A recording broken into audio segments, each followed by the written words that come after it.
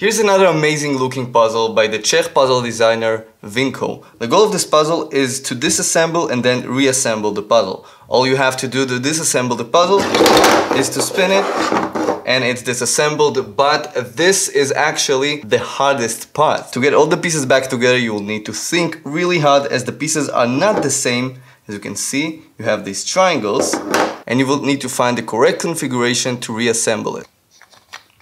Once you have three pieces in the correct position, you will need to do something different to fit the last piece. As you can see, I cannot put it like that. So what I have to do is to open the puzzle, and from one exact position only, I will be able to put the last piece.